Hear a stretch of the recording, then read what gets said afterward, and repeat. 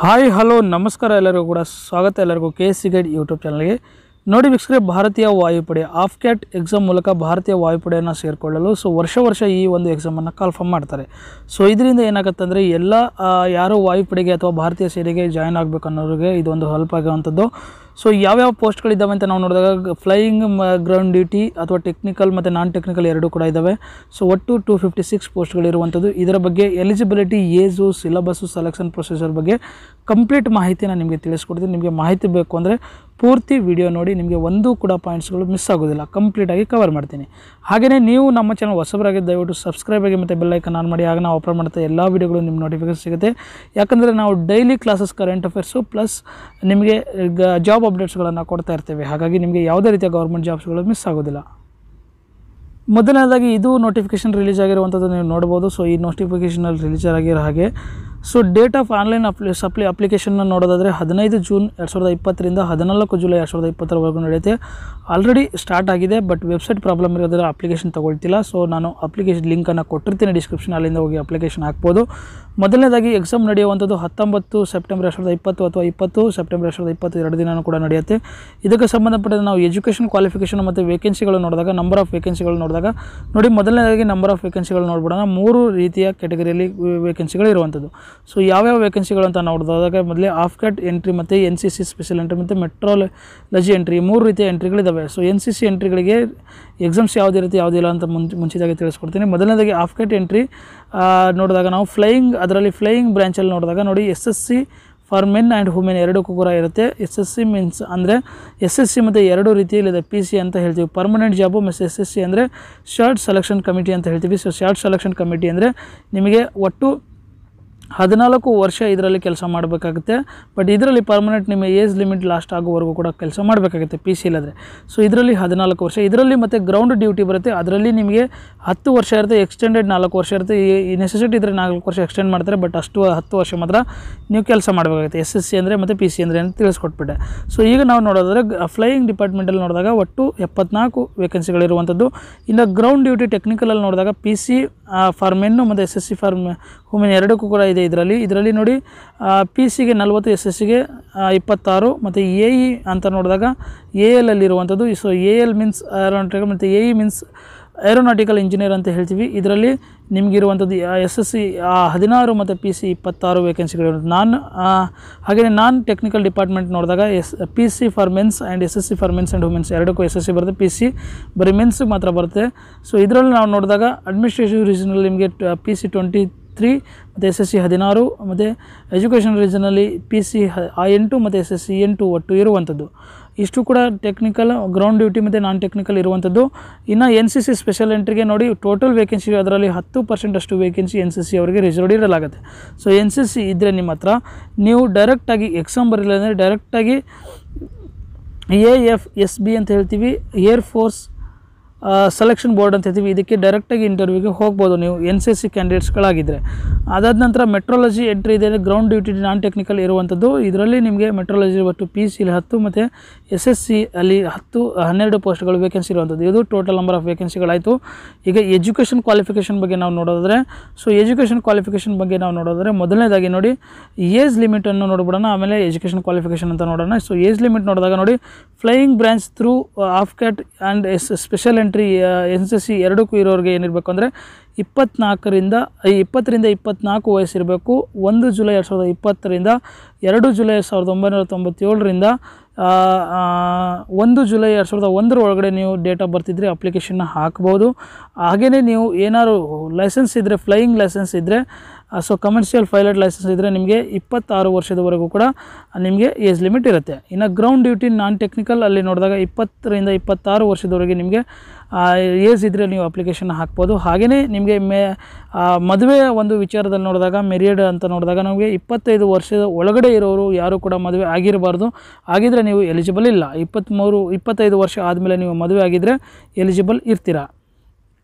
ಇಷ್ಟು ಕೂಡ ಆಯಿತು. ಈಗ ಎಜುಕೇಷನಲ್ ಕ್ವಾಲಿಫಿಕೇಷನ್ ಬಗ್ಗೆ ನಾವು ನೋಡೋದಾದರೆ ಮೊದಲನೇದಾಗಿ ಫ್ಲೈಯಿಂಗ್ ಬ್ರಾಂಚಲ್ಲಿ ನೋಡೋಣ. ಫ್ಲೈಯಿಂಗ್ ಬ್ರಾಂಚಲ್ಲಿ ಏನಿರಬೇಕು ಎಜುಕೇಷನಲ್ ಕ್ವಾಲಿಫಿಕೇಷನ್ ಅಂದರೆ ನೋಡಿ, ಮೊದಲನೇದಾಗಿ ನಿಮಗೆ ಮಿನಿಮಮ್ ಏನಿರಬೇಕು PUC ಇರಬೇಕು. PUC ಆದ ನಂತರ ನಾನು ಹೇಳುವಂಥದ್ದು. ಸೊ PUCಲಿ ನಿಮಗೆ 50% ಮಾರ್ಕ್ಸ್ ಫಿಸಿಕ್ಸ್ ಮತ್ತು ಮ್ಯಾಥ್ಸಲ್ಲಿ ಆಗಿರಬೇಕು. ಜೊತೆಗೆ ಜೊತೆಗೆ ಬರೀ ಪಿ ಯು ಸಿ ಅಷ್ಟೇ ಅಲ್ಲ, ಜೊತೆಗೆ ಡಿಗ್ರಿನೂ ಕೂಡ ಕಂಪ್ಲೀಟ್ ಆಗಿರಬೇಕು. ಸೊ ಡಿಗ್ರಿಲಿ 60% ಸ್ಕೋರ್ ಆಗಿರಬೇಕು, 3 ವರ್ಷ ಮಿನಿಮಮ್ ಡಿಗ್ರಿ ಆಗಿರಬೇಕು ನಿಮ್ಮದು. ಸೊ ಇದಿದ್ದರೆ ನೀವು ಫ್ಲೈಯಿಂಗ್ ಡಿಪಾರ್ಟ್ಮೆಂಟ್ಗೆ ಎಲಿಜಿಬಲ್ ಇರ್ತೀರಾ. ಅಥವಾ ಬಿ ಆರ್ ಬಿ ಟೆಕ್ ಯಾವುದೇ ಬ್ರಾಂಚಲ್ಲಿ 60% ಸ್ಕೋರ್ ಮಾಡಿದರೆ ಅಪ್ಲಿಕೇಶನ್ ಹಾಕ್ತೀರಾ. ಅಥವಾ A R B examination of associate members of institute engineering ಅಂತ ಹೇಳ್ತೀವಿ, R aeronautical society of India from recognised university ಅಂತ ಇದರಲ್ಲಿ 60% ಸ್ಕೋರ್ ಆಗಿದ್ರು ಕೂಡ ಅಪ್ಲಿಕೇಶನ್ ಆಗ್ಬೋದು. ಇದು ಆಗಿದ್ದರೆ ನೀವು ಫ್ಲೈಯಿಂಗ್ ಬ್ರಾಂಚ್ಗೆ ಅಪ್ಲಿಕೇಶನ್ ಹಾಕ್ಬೋದು. ಇನ್ನು ಗ್ರೌಂಡ್ ಡ್ಯೂಟಿ ಟೆಕ್ನಿಕಲ್ ಬ್ರಾಂಚ್ಗೆ ಹೇಗೆ ಹಾಕಬೇಕು ಅಪ್ಲಿಕೇಶನ್ ಅಂದರೆ ಡಿಫ್ರೆಂಟ್ ಬ್ರಾಂಚಸ್ಗಳಿದ್ದಾವೆ. ನಾನು ಒಂದು ಸಲ ಕ್ವಾಲಿಫಿಕೇಷನ್ ಹೇಳ್ತೀನಿ ಪ್ಲಸ್ ಬ್ರಾಂಚಸ್ಗಳನ್ನು ಎಕ್ಸ್ಪ್ಲೇನ್ ಮಾಡ್ಕೊಂಡು ಹೋಗ್ತೀನಿ. ನೋಡಿ, ಮೊದಲನೇದಾಗಿ ನಾವು ಬ್ರಾಂಚಸ್ಗಳು ನೋಡಿದಾಗ candidate should have minimum score 50% in physics and mathematics. Physics ಮತ್ತು ಮ್ಯಾಥಮೆಟಿಕ್ಸಲ್ಲಿ ನಿಮಗೆ 50% ಸ್ಕೋರ್ ಆಗಿರಬೇಕು, ಪಿ ಯು ಸಿ ಆಗಿರಬೇಕು, ಡಿಪ್ಲೊಮೊ ಅಲ್ಲ. ಅದಾದ ನಂತರ ಮಿನಿಮಮ್ 4 ಇಯರ್ಸ್ ಗ್ರಾಜುಯೇಷನ್ ಆಗಿರಬೇಕು. ನೋಡಿ, ಡಿಪ್ಲೊಮೊ ಆಗಿ ಇಂಜಿನಿಯರಿಂಗ್ ಆಗಿರೋರು ಎಲಿಜಿಬಲ್ ಇಲ್ಲ, ground duty ಟೆಕ್ನಿಕಲ್ಗೆ P U C ಬೇಸಲ್ಲಿ ಆಗಿರೋರು ಎಲಿಜಿಬಲ್ ಇರ್ತಾರೆ, ಅದು ಒಂದು ಇರಬೇಕು. ಅಥವಾ ಪೋಸ್ಟ್ ಗ್ರಾಜುಯೇಷನ್ ಇಂಜಿನಿಯರಿಂಗ್ ಆಗಿದ್ದರೂ ಕೂಡ ಅಪ್ಲಿಕೇಶನ್ ಹಾಕ್ಬೋದು. ಅಥವಾ ಎ ಮತ್ತು B examination of associate members of institute of engineering ಇಂದ, ಅಥವಾ aeronautical society of engineering or graduated membership of institute of electronic and communications telecommunications engineering by the actual study with A minimum 60% marks or equivalent following discipline. So ಇಷ್ಟ ಆಗಿರಬಹುದು. ಅಥವಾ engineering ನಾನು ಹೇಳ್ದಂಗೆ ಈ ಒಂದು ಬ್ರಾಂಚಸ್ಗಳಲ್ಲಿ ಆಗಿದ್ದರೆ ನೀವು ಅಪ್ಲಿಕೇಶನ್ ಹಾಕ್ಬೋದು ಟೆಕ್ನಿಕಲ್ ಡಿಪಾರ್ಟ್ಮೆಂಟ್ಗೆ. ಇಲ್ಲಿ ಲಿಸ್ಟನ್ನು ಕೊಟ್ಟಿರ್ತೀವಿ, ಇಲ್ಲಿ ಲಿಸ್ಟನ್ನು ನೋಡ್ಕೋಬೋದು. ನಾವು ಡಿಸ್ಕ್ರಿಪ್ಷನಲ್ಲಿ ನಿಮಗೆ ಲಿಂಕ್ ಕೊಟ್ಟಿರ್ತೀನಿ, ಇದನ್ನು ಡೌನ್ಲೋಡ್ ಮಾಡ್ಕೊಳ್ಳಿಕ್ಕೆ. ಅಥವಾ ಏರೋನಾಟಿಕಲ್ ಡಿಪಾರ್ಟ್ಮೆಂಟಲ್ಲಿ ನೀವು ಅಪ್ಲಿಕೇಶನ್ ಹಾಕೋಕ್ಕೆ AEM ಅಂತ ಹೇಳ್ತೀವಿ, ಈ ಡಿಪಾರ್ಟ್ಮೆಂಟ್ಗೆ ಅಪ್ಲಿಕೇಶನ್ ಹಾಕೋಕ್ಕೆ ನಿಮಗೆ ಆವಾಗಲೇ ಹೇಳ್ದಂಗೆ same procedure, same qualification plus ಈ ಬ್ರಾಂಚಸ್ಸಲ್ಲಿ ನಿಮ್ಮದು ಇಂಜಿನಿಯರಿಂಗ್ ಆಗಿದ್ದರೆ ಅಪ್ಲಿಕೇಶನ್ ಹಾಕ್ಬೋದು. ಇನ್ನು ನಾನ್ ಟೆಕ್ನಿಕಲ್ ಅಂತ ನೋಡಿದಾಗ ಇದರಲ್ಲಿ ಅಡ್ಮಿನಿಸ್ಟ್ರೇಟಿವ್ ಮತ್ತು ಎಜುಕೇಷನ್ 2 ಡಿಪಾರ್ಟ್ಮೆಂಟ್ ಬರುತ್ತೆ. ಸೊ ಅಡ್ಮಿನಿಸ್ಟ್ರೇಷನ್ ನೋಡಿದಾಗ P U C and graduation ಆಗಿರಬೇಕು. So P U C and graduation ಆಗಿದ್ದರೆ ಅಪ್ಲಿಕೇಶನ್ ಹಾಕ್ಬೋದು. So minimum 3 years degree course ಆಗಿರಬೇಕು.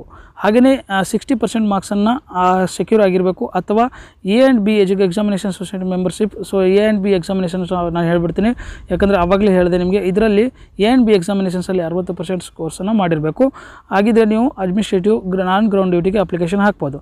ಇನ್ನು ಎಜುಕೇಷನ್ಗೆ ಬಂದಾಗ ಅದರಲ್ಲಿ ಪಿ ಯು ಸಿ ಆಗಿರಬೇಕು, 10+2 ಅಂತ ಹೇಳ್ತೀವಿ, ವಿತ್ ಮಿನಿಮಮ್ 50% ಮಾರ್ಕ್ಸ್ ಆಗಿರಬೇಕಾಗ್ತದೆ. ಅದ್ರ ಜೊತೆಗೆ ಪಿ ಜಿ ಆಗಿದ್ದರೂ ಕೂಡ ಅಪ್ಲಿಕೇಶನ್ ಹಾಕ್ಬೋದು. ಅಥವಾ ಗ್ರ್ಯಾಜುಯೇಷನ್ ಆಗಿದ್ದರೂ ಗ್ರ್ಯಾಜುಯೇಷನಲ್ಲಿ 60% ಮಿನಿಮಮ್ ಸ್ಕೋರ್ ಆಗಿರಲೇಬೇಕಾಗುತ್ತೆ ನಿಮಗೆ. ಪಿ ಯು ಸಿಲಿ 50, ಗ್ರ್ಯಾಜುಯೇಷನಲ್ಲಿ 60% ಆಗಿರಬೇಕು. ಜೊತೆಗೆ ಪಿ ಜಿ ಆಗಿದ್ದರೆ ನೀವು application P G means post graduation master degree ಆಗಿದ್ದರೆ ನೀವು ಅಪ್ಲಿಕೇಶನ್ ಹಾಕ್ಬೋದು.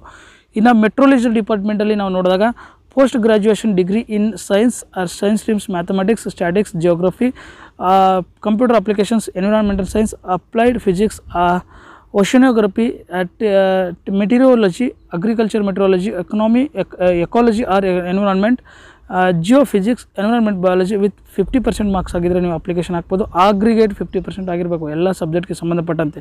ಜೊತೆಗೆ ಮ್ಯಾಥ್ಸ್ ಆ್ಯಂಡ್ ಫಿಸಿಕ್ಸಲ್ಲಿ ನಿಮಗೆ ಗ್ರ್ಯಾಜುಯೇಷನ್ ಲೆವೆಲಲ್ಲಿ 55% ಸ್ಕೋರ್ ಮಾಡಿದರೆ ನೀವು ಅಪ್ಲಿಕೇಶನ್ ಹಾಕ್ಬೋದು. ಇದಕ್ಕೆ ಪೋಸ್ಟ್ ಗ್ರ್ಯಾಜುಯೇಷನ್ ಇದಿರುತ್ತೆ, ಮೆಟ್ರಾಲಜಿ ಇರುತ್ತೆ. ಸೊ ಪೋಸ್ಟ್ ಗ್ರ್ಯಾಜುಯೇಷನ್ ಮೆಟ್ರಾಲಜಿ ಮತ್ತು ನಾನ್ ಗ್ರೌಂಡ್ ಡ್ಯೂಟಿಗೆ ಪೋಸ್ಟ್ ಗ್ರ್ಯಾಜುಯೇಷನ್ ಆಗಿರಬೇಕು. ಎಜುಕೇಷನ್ ಮತ್ತು ಇವೆರಡಕ್ಕೆ ಸಂಬಂಧಪಟ್ಟಂತೆ ಅಡ್ಮಿನಿಸ್ಟ್ರೇಷನ್ಗೆ ಮಾತ್ರ ಗ್ರ್ಯಾಜುಯೇಷನ್ ಆಗಿದ್ದರೆ ಅಪ್ಲಿಕೇಶನ್ ಹಾಕ್ಬೋದು. ನಿಮಗೆ ಗ್ರ್ಯಾಜುಯೇಷನ್ಗೆ ಮತ್ತು ಎಜುಕೇಷನ್ ಕ್ವಾಲಿಫಿಕೇಷನ್ಗೆ ಸಂಬಂಧಪಟ್ಟಂತೆ ಕಂಪ್ಲೀಟ್ ಮಾಹಿತಿ ತಿಳಿಸಿದ್ದೀನಿ ಅಂತ ಅಂದ್ಕೊಂಡಿರ್ತೀನಿ. ಇನ್ನು ಅಷ್ಟು ಕೂಡ ಎಕ್ಸಾಮಿನೇಷನ್ಸ್ ಆದಮೇಲೆ ಈಗ ನಾವು ನೋಡಬೇಕಾಗಿರುವಂಥದ್ದು ಮೇನಾಗಿ ಯಾವ ರೀತಿ ಸೆಲೆಕ್ಷನ್ ಇರುತ್ತೆ ಅಂತ. ರಿಟರ್ನ್ ಟೆಸ್ಟು ಪ್ಲಸ್ ನಿಮಗೆ AFSB ಅಂತ ಹೇಳ್ತೀವಿ, ಇಂಟರ್ವ್ಯೂ ಇರುತ್ತೆ. ಇಂಟರ್ವ್ಯೂವಲ್ಲಿ ಕೆಲವೊಂದು ಟಾಸ್ಕ್ಗಳಿರುತ್ತೆ, ಅದನ್ನು ಕಂಪ್ಲೀಟ್ ಮಾಡಿದ ನಂತರ ನಿಮಗೆ ಫೈನಲ್ ಸೆಲೆಕ್ಷನ್ 2ರಲ್ಲಿ ಏನು ಸ್ಕೋರ್ ಮಾಡ್ತೀರಾ ಅದ್ರ ಬೇಸ್ ಮೇಲೆ ಸೆಲೆಕ್ಷನ್ ಇರುವಂಥದ್ದು. ಸೊ ರಿಟರ್ನ್ ಟೆಸ್ಟ್ಗೆ ನಾವು ನೋಡಿದಾಗ ಮೊದಲನೇದು ಸ್ಟೆಪ್ಪಲ್ಲಿ ಸೊ NCC ಇಲ್ಲದೆ ಇರೋರಿಗೆ, NCC ಇರೋರಿಗೆ ಡೈರೆಕ್ಟಾಗಿ ಇದಕ್ಕೆ ಸಿಗುತ್ತೆ, ರಿಟರ್ನ್ ಟೆಸ್ಟ್ ಇರೋಲ್ಲ. ಸೊ ಮೊದಲನೇದಾಗಿ ನಾವು ನೋಡಿದಾಗ ಇದರಲ್ಲಿ ಸೊ ರಿಟರ್ನ್ ಟೆಸ್ಟಲ್ಲಿ ಏನು ಎಕ್ಸಾಮ್ಸಲ್ಲಿ ಎಷ್ಟೆಷ್ಟು ಇರುತ್ತೆ ಅಂತ ನೋಡಿದಾಗ ಟೈಮ್ ಟೇಬಲ್ ಇಲ್ಲಿ ನೋಡ್ಕೋಬೋದು ನೀವು ರಿಟರ್ನ್ ಟೆಸ್ಟ್ಗೆ. ಸೊ ರಿಟರ್ನ್ ಟೆಸ್ಟ್ಗೆ ಸಿಲಬಸ್ ನಾವು ನೋಡಿದಾಗ ಎಷ್ಟೆಷ್ಟು ಮಾರ್ಕ್ಸ್ಗೆ ಇರುತ್ತೆ ಅಂತಂದರೆ ಆಫ್ಕ್ಯಾಟ್. ಸೊ ಆಫ್ಕ್ಯಾಟ್ ಟೆಸ್ಟು ನೋಡಿ ಟೆಕ್ನಿಕಲ್ ಡಿಪಾರ್ಟ್ಮೆಂಟ್ ಅವ್ರಿಗೆ EKT ಅಂತ ಹೇಳ್ತೀವಿ, ಟೆಕ್ನಿಕಲ್ ನಾಲೆಡ್ಜ್ ಅಂತ ಹೇಳ್ತೀವಿ. ಸೊ ಟೆಕ್ನಿಕಲ್ ನಾಲೆಡ್ಜ್ ಎಕ್ಸಾಮು ಇರುವಂಥದ್ದು ಬರೀ ಟೆಕ್ನಿಕಲ್ ಡಿಪಾರ್ಟ್ಮೆಂಟ್ ಅವ್ರಿಗೆ.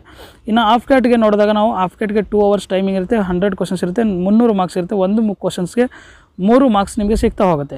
ಹಾಗೆಯೇ EKTಗೆ ಕೂಡ 50 ಕ್ವಶನ್ಸ್ ಇರುತ್ತೆ, ನಿಮಗೆ 150 ಮಾರ್ಕ್ಸ್ ಇರುತ್ತೆ. ಇದು ಕೂಡ 3 ಮಾರ್ಕ್ಸ್ ಸಿಗುತ್ತೆ ಒಂದು ಕ್ವಶನ್ಸ್ಗೆ, ಪ್ಲಸ್ 45 ನಿಮಿಷ ಟೈಮ್ ಇರುತ್ತೆ. ಸೊ ಇದು ಟೆಕ್ನಿಕಲ್ ಡಿಪಾರ್ಟ್ಮೆಂಟ್ಗೆ ಮಾತ್ರ ಕನ್ಸಿಡರ್ ಮಾಡ್ತಾರೆ, ಆವಾಗಲೇ ಹೇಳ್ತೇವೆ ಹಂಗೆ. ಸೊ ಇಷ್ಟಾದಮೇಲೆ ನಿಮಗೆ ನೆಗೆಟಿವ್ ಮಾರ್ಕ್ಸ್ ಇರೋದ್ರಿಂದ ಒಂದು ಕ್ವಶನ್ ತಪ್ಪು ಮಾಡಿದ್ರೆ ನಿಮಗೆ 1 ಮಾರ್ಕ್ಸ್ ನೆಗೆಟಿವ್ ಇರುತ್ತೆ. ಸೊ ಇದು ಕೂಡ ನೀವು ಕನ್ಸಿಡರ್ ಮಾಡಬೇಕಾಗತ್ತೆ. ಇನ್ನು ಸಿಲಬಸ್ ಬೇಕು ಅಂದರೆ ನೀವು ಸಿಲಬಸ್ ನೋಡ್ಕೋಬೋದು, ಈ ರೀತಿಯ ಸಿಲಬಸ್ಗಳಿರುತ್ತೆ. ಹಾಗೆ ಪ್ರಾಕ್ಟೀಸ್ ಟೆಸ್ಟ್ ಕೂಡ ನಿಮಗೆ ವೆಬ್ಸೈಟಲ್ಲಿ ಕೊಡಲಾಗುತ್ತೆ, ಅಲ್ಲಿಂದ ನೀವು ಪ್ರಾಕ್ಟೀಸ್ ಕೂಡ ಮಾಡ್ಕೋಬಹುದು. ಇನ್ನು ನಾವು ನೋಡಿದಾಗ ಈ ಸೆಲೆಕ್ಷನ್ ಏನಿದೆ, ಇನ್ನು ನೋಡಿ AFSB ಅಂತ ಹೇಳ್ತೀವಿ, ಇದರಲ್ಲಿ 3 ಸ್ಟೇಜಸ್ಗಳನ್ನು ಬರ್ತವೆ. ಸೊ ಈ 3 ಸ್ಟೇಜಸ್ಗಳನ್ನು ಕ್ಲಿಯರ್ ಮಾಡಿದ ನಂತರ ನಿಮಗೆ ಫೈನಲ್ ಶಾರ್ಟ್ ಲಿಸ್ಟ್ ಆಗುವಂಥದ್ದು. ಕೆಲವೊಂದು ಮೆಡಿಕಲ್ ಟೆಸ್ಟ್ಗಳಿರ್ತವೆ, ಅದಕ್ಕೆ ಸಂಬಂಧಪಟ್ಟಂತೆ ಎಲ್ಲ ಟೆಸ್ಟ್ಗಳನ್ನು ನಡೆಯುತ್ತೆ.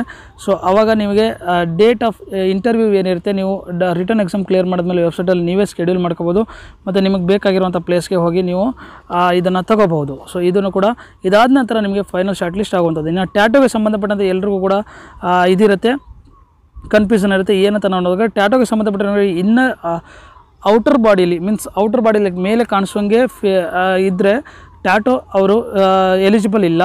ಬಟ್ ಒಂದೇ ಒಂದು option inner face of four arm. So ಒಳಗಡೆ ಇದ್ದರೆ ಮೀನ್ಸ್ ಬಾಡಿ ಮೇಲೆ ಬಿಟ್ಟು ಒಳಗಡೆ, ಈಗ ನೋಡಿ ನಾವು ಇಲ್ಲಿ ಕಂಕ್ಳಂತೀವಿ ಅದರೆಲ್ಲ ಇದ್ದರೆ ನೀವು ಎಲಿಜಿಬಲ್ ಇರ್ತೀರ. ಬಂದರೆ ಎಕ್ಸ್ಪೋಸ್ ಮಾಡಿದಾಗ ಬಾಡಿಯಲ್ಲಿ ಕಾಣಿಸ್ಬಾರ್ದು ಅಂಥ ಪ್ಲೇಸಲ್ಲಿ ನೀವು ಪರ್ಮನೆಂಟ್ ಟ್ಯಾಟೋ ಇದ್ದರೆ.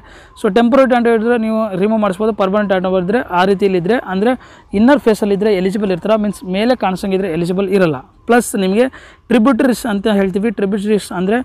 ಟ್ರಿಬ್ಯೂಟ್ಸ್ ಅಂದರೆ ನೀವು ನೋಡಿ, ಟ್ರಿಬಲ್ಸ್ ಅಂದರೆ ನಾವು ಹೇಳ್ತೀವಿ SC ST ಟ್ರಿಬಲ್ಸ್ ಅಂತ ಹೇಳ್ತೀವಿ. ಅದು ಅಂಥವ್ರು ಇದ್ದರೆ ನಿಮಗೆ ಇನ್ನು ಈವನ್ ಟ್ರಿಬಲ್ಸ್ ಮೀನ್ಸ್ ಈಗ ಕಾಡು ಜನಗಳಿರ್ತವೆ ಅಂಥವರಿಗೆ ಔಟರ್ ಬಾಡಿ ಇದ್ದರೂ ಕೂಡ ಅವರಿಗೆ ಎಲಿಜಿಬಲ್ ಇರ್ತದೆ. ಅವರಿಗೆ ಮೀನ್ಸ್ ಕಾಡು ಜನಗಳಿಗೆ ಅಥವಾ ಹಕ್ಕಿಪಿಕ್ಕಿ ಜನಗಳು ಅಂತ ಏನು ಹೇಳ್ತೀವಿ. ಸೊ ಅಲ್ಲಿ ವಾಸ ಇರೋ ಜನಗಳಿಗೆ ಇವರಿಗೆ ಎಲಿಜಿಬಲ್ ಇರುತ್ತೆ. ಅಷ್ಟು ಬಿಟ್ಟರೆ ಇನ್ನು ಎಲ್ಲರೂ ಕೂಡ ನಾನು ಡೀಟೇಲಾಗಿ ಡಿಸ್ಕಸ್ ಮಾಡಿದ್ದೀನಿ. ಪ್ಲಸ್ ಮಾರ್ಕ್ಸ್ಗಳು ಮತ್ತು ಯಾವ್ಯಾವ ರೀತಿ ಸೆಲೆಕ್ಷನ್ ನಡೆಯುತ್ತೆ ಎಲ್ಲವನ್ನು ಕೂಡ ಡಿಸ್ಕಸ್ ಮಾಡಿದ್ದೀನಿ. ಸೊ ಕಂಪ್ಲೀಟಾಗಿ ಮಾಹಿತಿ ನಿಮಗೆ ಕೊಟ್ಟಿದ್ದೀನಿ ಅಂತ ಅಂದ್ಕೊಂಡಿದ್ದೀನಿ. ಏನಾದ್ರು ಡೌಟ್ಸ್ ಇದ್ದರೆ ನೀವು ಕಾಮೆಂಟ್ ಬಾಕ್ಸಲ್ಲಿ ಕಾಮೆಂಟ್ ಮಾಡ್ಬೋದು, ನನಗೆ ಟೆಲಿಗ್ರಾಮ್ ಮುಖಾಂತರ ನನಗೆ ಚಾಟ್ ಮಾಡ್ಬೋದು, ಅಲ್ಲೂ ಕೂಡ ನಿಮಗೆ ಆನ್ಸರ್ ಮಾಡ್ತೀನಿ. ಟೆಲಿಗ್ರಾಮ್ ನೋಡಲು ನೀವು @KSCGUIDE ಅಂತ ಸರ್ಚ್ ಮಾಡಿದ್ರೆ ನಿಮಗೆ ಟೆಲಿಗ್ರಾಮು ಕೂಡ ನಿಮಗೆ ಸಿಗ್ತಾ ಹೋಗುತ್ತೆ. ಇವತ್ತಿಗೆ ಇಷ್ಟು. ನಿಮಗೆ ಹೆಚ್ಚು ಮಾಹಿತಿ ಬೇಕಾಗಿದ್ದಲ್ಲಿ ನೀವು ನಮ್ಮ ಚಾನಲ್ ಸಬ್ಸ್ಕ್ರೈಬ್ ಆಗಿ ಮತ್ತು ಬೆಲ್ ಐಕಾನ್ ಆನ್ ಮಾಡಿ. ಇವತ್ತಿಗೆ ಮತ್ತೆ ಸಿಗೋಣ ಹೊಸ ವಿಡಿಯೋ ಜೊತೆಗೆ. ಅಲ್ಲಿವರೆಗೂ ಬಾಯ್.